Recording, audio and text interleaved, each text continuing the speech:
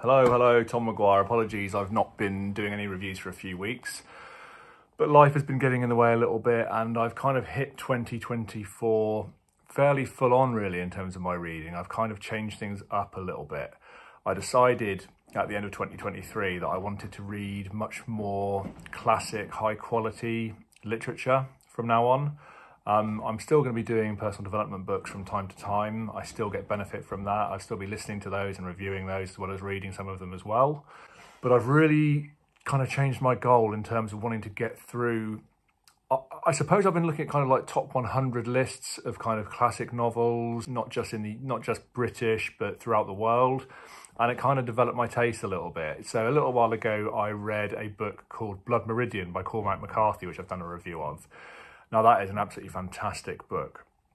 And I know from doing a review of that and doing a little bit of research around that book since, that Cormac McCarthy was very inspired by Herman Melville, who did Moby Dick, which I've recently read, which is fantastic. I'll be reviewing that at some point. He was also very influenced by Shakespeare, and there's some real kind of Shakespearean writing in that just makes it absolutely fantastic and dreamlike. And so I've kind of gone from, I was also last year reading a lot of Westerns as well. I kind of got into American history a little bit. I was thinking about, Donald Trump and recent history, and then going back and looking at older presidents and things. And that got me into the Wild West, and I've been reading some Westerns, which is why I'm going to be reviewing today this one, Shane by Jack Schaefer.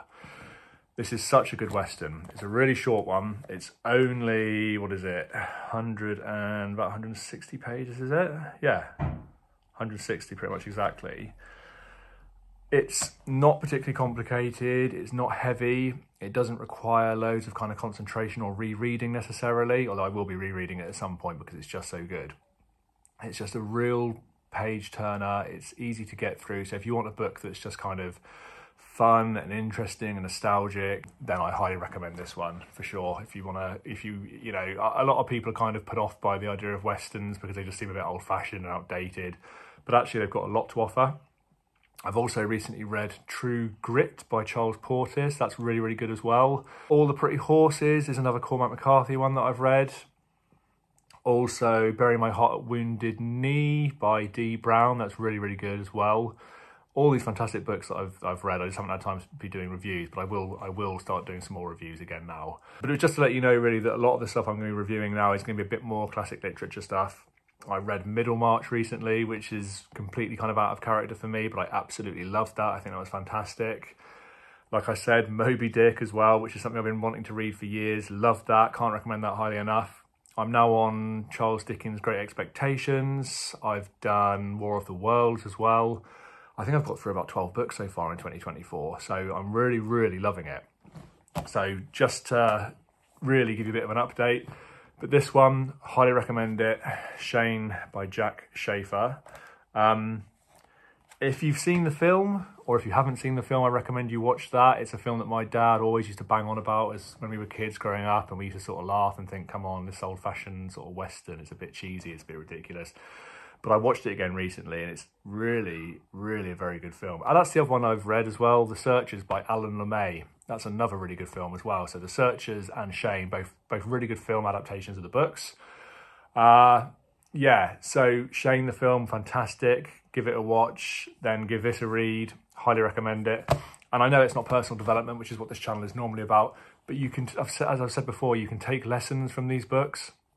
Particularly Westerns will give you an idea of where we've come from to some degree. The harshness of what happened when we colonized America, the things that happened that we did to the indigenous people. Also, it is interesting kind of when you read a book or listen to a book, you want a certain amount of enjoyment, so there is a certain amount of romance as well around that.